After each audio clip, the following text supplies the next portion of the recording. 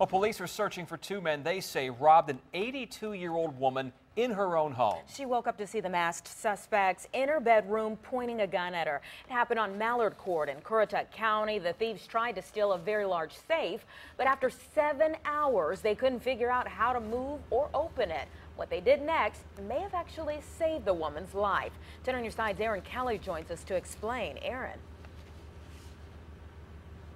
Well, they did tell her to go to a bank, and when she went to the bank, someone became suspicious and then called deputies. Now, we have been in this neighborhood all day. We've seen several vehicles from the Sheriff's Department patrolling, and neighbors tell us this is a waterfront community where everyone keeps their windows open, unlocked, where they usually feel safe.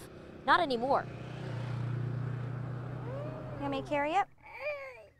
You want me to carry this? Kelly Brinkley won't let her kids out of her sight. The day after a break-in just blocks away. Terrified. Definitely brought my kids into my bed. That way they could be right there with me. The Currituck County Sheriff's Department says two suspects broke into a home on Mallard Court in Grandy at 1 a.m. on Thursday.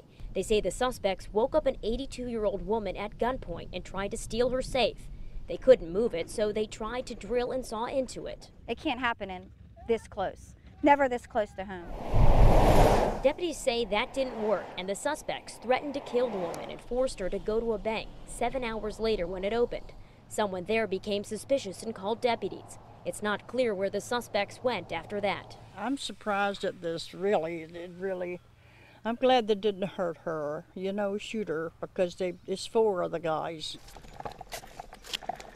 Brinkley says her family won't feel safe until the suspects are caught. But it must be worse for her neighbor. She's going to live in fear now. And that's the worst part of it.